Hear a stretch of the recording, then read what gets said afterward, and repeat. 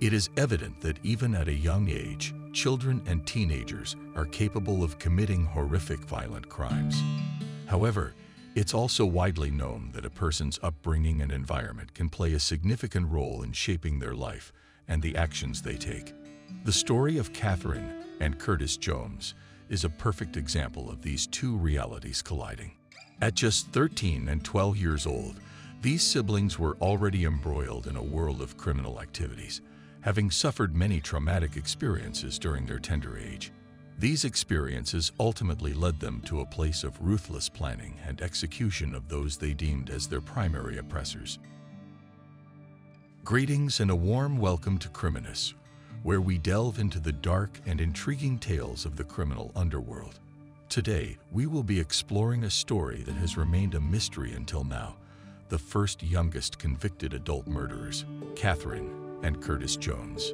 Are you curious to uncover the tragic events that led these two young individuals to a life of violence and crime and at such a tender age?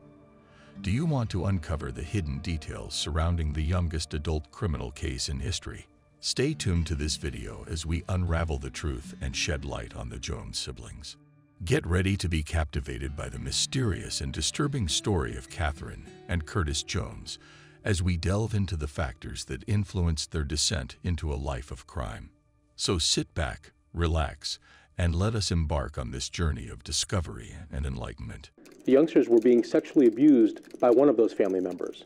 Child welfare workers found evidence of abuse at least twice, and yet the abuser was allowed to remain in the same home with them. The brother and sister, the youngest at the time... Catherine Jones was born in 1985 to Curtis Jones Esser and Stacy Parks. Although her exact date of birth is unknown, what is known is the tragic circumstances surrounding her premature birth. Her mother, Stacy, was a victim of physical abuse at the hands of her husband, Curtis Esser, shortly after they started dating. One particularly violent outburst of Curtis while assaulting his wife resulted in Stacy's uterus tearing and Catherine being born prematurely. A year after Catherine was born, the couple gave birth to a son on the 31st of May, 1986, and was named Curtis Fairchild Jones Jr. The family lived together in Brevard County, Florida. They seemed to live in happiness as to what was obvious to the kids, seeing their parents all smiles and lively. What was oblivious to them was that their mother was suffering from physical abuse from their father. As the kids grew up, the violent abuse of Curtis towards his wife intensified, despite Stacy's best efforts to hide the abuse from her children, and they eventually became aware of the situation later on. In 1989, Stacy could no longer endure the abuse and left the family home, leaving her two children, who were 4 and 3 years old then. With Curtis Sr., she took the decision of not taking her kids with her due to the fear of her mother rejecting them, as the kids were biracial. She would regret this decision, as it soon became clear that all was not well with her children in their father's care. The kids stayed with their father and enjoyed his company, which was soon later threatened. In the report, they said there were indicators of abuse, and my brother told me he believed me. And he said, I know it's true because it's happened to me too. A few years after Stacy left the house, a male relative of Curtis moved into the family home to live with them. He had some challenges and Curtis was there to help him, and he accepted him in his house as they were relatives. Things seemed all right at first, but this relative was soon revealed to be a dangerous man with criminal records of robbery and even child molestation. He was a chronic pedophile who has been convicted of sexual assaults involving his then-girlfriend's daughter, whom he took advantage of, causing him to spend over 6 years in prison. It is unclear whether Curtis knew of the criminal history of his relative, or he purposely turned a blind eye towards it. Whichever the case might be, his dangerous relative started molesting his kids also. Stacy's decision to leave her children with their father in the face of abuse was devastating and would have long-lasting consequences for her children. The presence of a dangerous predator in their home only compounded the tragedy of their situation, leading to a lifetime of pain and suffering for Catherine and Curtis Jr. In 1994, the truth about the relatives' behavior finally came to light when Curtis Jr. and Catherine went to visit their mother, and he confided in his mom, Stacy, about the relative's inappropriate behavior towards him. He told her that the relative whose name wasn't revealed had been molesting him and fondling him in the room they both shared. Outraged by the revelation of her son, Stacy immediately reported the case to the police, who launched an investigation into the case. However, the investigation was short-lived, as Curtis Jr. was pressured into retracting his statement and claiming that he had been lying, which led to the investigation being closed. Despite her best efforts to protect her children, Stacy was unable to intervene and stop the abuse. Catherine, too, was suffering at the hands of the relative who had been harassing her sexually also, but her attempts to tell her father about the abuse were met with disbelief as her father refused to believe her and took the side of the relative. This only added to the trauma and isolation she was already experiencing. Unfortunately, both Catherine and Curtis continued to suffer abuse at the hands of this relative. Catherine even ran away from school one day and told her teacher that she had been sexually abused, which she reported to the police.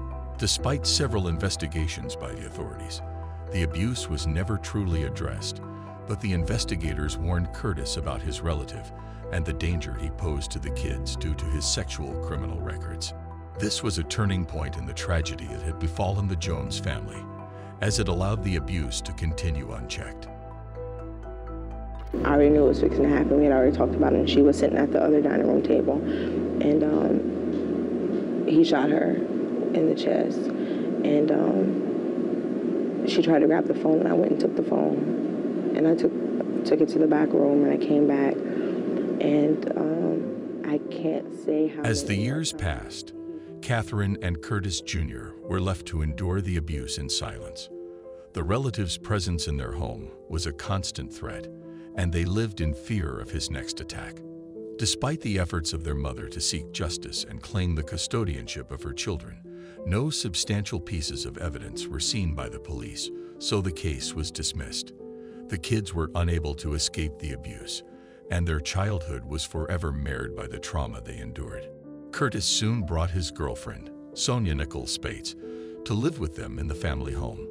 This only compounded the anger and resentment felt by the siblings, who believed that Sonia was the reason for their father's lack of attention toward their complaints. The children felt hopeless, and like no one was going to listen to them, leading them to take matters into their own hands. The anger and hurt that Catherine and Curtis Jr. felt had awoken a monster within them. Catherine started plotting to eliminate her father, his relative, and Sonia, believing that if she took their lives, the harassment would finally come to an end. She even convinced her younger brother to help her with her plan after briefing him on the details of her evil plot. On the 16th of January 1999, when Catherine was 13 and Curtis Jr. was 12, they decided to take their revenge. They waited until their father and relative were out of the house and then made their move. They planned on killing their targets one after the other without suspicion, because they would be overpowered easily if the trio were to be together. Nicole was the only one at home and was innocently playing with puzzles at the dining table. Little did she know that her life was about to be taken from her in a brutal and senseless act of violence. Catherine went into her father's room, took his 9mm pistol shotgun, and approached Nicole. Nicole, who was shocked when she saw Catherine pointing a gun toward her, stood up and walked backwards. She tried to calm Catherine down, but it was too late. Catherine was consumed by rage in the quest for revenge and fired multiple shots at the 29-year-old Nicole, who fell to the ground after being hit 4 times in the stomach. Curtis Jr. then appeared and added to the barrage of bullets, firing at Nicole until she was dead. The siblings were shocked by the consequences of their actions and quickly realized the evil they had committed. They dragged Nicole's body to a corner and cleaned up the bloodstains with bleach to cover up the crime they had committed. They made it look like a robbery scene before running to a neighbor's house to report the incident as robbery, and they shot the gun by accident. The gunshot was loud, and the impact force of the gunshot made Catherine fall backwards when she fired the first shot. The 2 siblings then fled to nearby woods to hide after reporting to their neighbors. When Curtis Esser returned home, he called out his girlfriend's name and heard no reply. He then searched the rooms one after the other, and he couldn't find his girlfriend or his children. Curtis became paranoid, and he was wondering where they could be. He walked past the dining and found Sonia's lifeless body lying on the floor. Curtis was shocked and immediately alerted the police.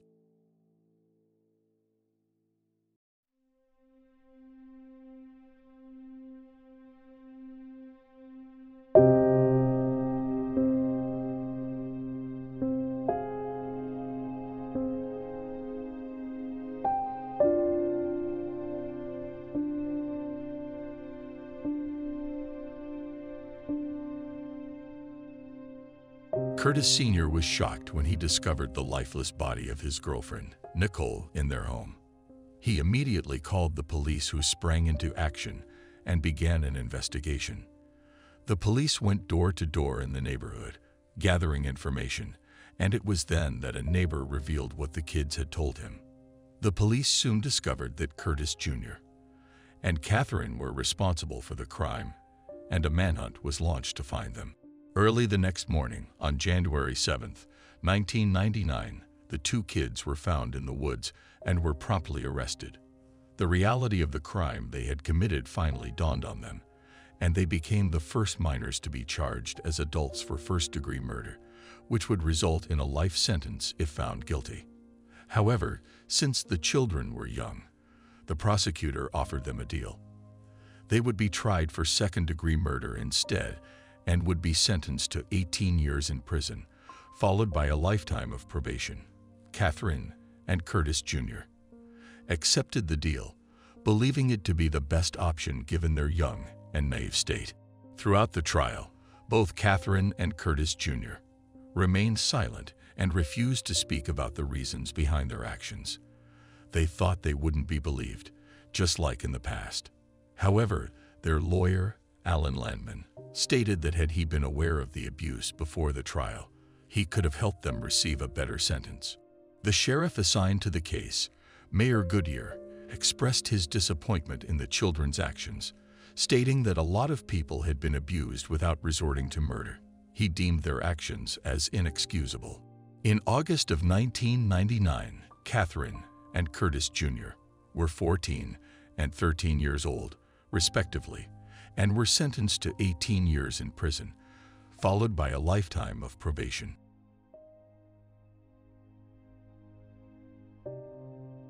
You know, nobody understands what you go through in here but somebody else that's in here. And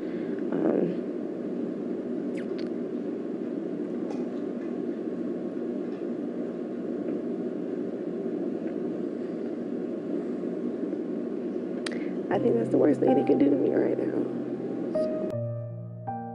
Curtis had lived a life of confinement since his teenage years. He spent his prison life in a strict environment structured around daily routines and with limited access to resources.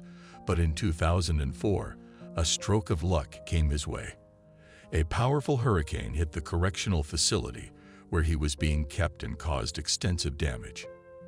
In the chaos that ensued, Curtis and several other teenagers managed to escape. However, their freedom was short-lived as they were recaptured only 24 hours later. As a result of their daring escape, Curtis was handed an extended punishment of 318 days. 5 years later, Catherine, Curtis's older sister, revealed the truth behind the murder she had committed in an interview with the Florida Today newspaper. She spoke of the frustration and anger she felt towards her father's girlfriend, Nicole, for stealing their father's attention away from them. Despite feeling guilty about her actions, Catherine was relieved when she was finally sent to prison as she felt safe from the abuse she suffered at the hands of her relative. Curtis and Catherine used to communicate regularly through letters, but that changed when Curtis was moved to a different prison facility. The new warden imposed strict rules and prohibited Curtis from sending letters to anyone. Catherine, who had only seen her younger brother once since they were both incarcerated, felt cut off from the world. It was then that U.S. Senior Naval Officer Ramus Fleming stumbled upon Catherine's story and was deeply moved by her experiences. He wrote to her, and they began a correspondence that eventually turned into a friendship. Over time, their bond grew stronger, and in November 2013, They got married in a chapel at the Fernando Correctional Institutional. Catherine was 28 years old at the time. With Catherine's impending release, Ramos retired from his job in the Navy to support her in adjusting to life outside of prison. A lot had changed since Catherine was sent to prison at the age of 14, and Ramos wanted to be there for her every step of the way. He was determined to make her transition back into society as smooth as possible and help her build a new life filled with hope and happiness. Catherine and Curtis were released from prison after serving 85% of their original sentence. Catherine was released 2 weeks before Curtis, who got released on 28 July 2015. At the time of their release, they were both 30 and 29 years old, respectively. While in prison, Curtis found solace in religion and was ordained as a Christian minister. He continued to serve as a minister even after his release. On the other hand, Catherine went after a more traditional life. Her marriage to Ramos Fleming later hit the rocks. Despite this setback, Catherine was determined to make a difference in the world and began contributing her efforts to ensure fair sentencing for young people who found themselves in similar circumstances as hers. Despite their troubled past, both Catherine and Curtis worked hard to adapt to life after prison. They tried their best not to violate the rules of their probation, and so far, all appeared to be going smoothly for them. They were making the most of their second chance and working towards a better future. The case of Catherine and Curtis Jones is a testament to the fact that with determination and hard work, anyone can turn their life around. The tragedy of the Jones family is a devastating one, and it highlights the importance of recognizing and addressing abuse in all its forms. The molestation that Catherine and Curtis Jr. suffered at the hands of their father's relative was a betrayal of their trust and safety, and it had far-reaching consequences for their lives. Despite their rough start when they were molested and nobody believed them, they were able to make a positive impact on the world and serve as an inspiration to others who may be facing similar challenges. Thanks for viewing today's episode of our True Crime Channel's crime documentary. We hope you found the content both intriguing and educational. We are passionate about uncovering the truth behind the most disturbing and perplexing cases. To never miss out on our latest videos, don't forget to subscribe and turn on notifications. Take care and stay informed until we meet again.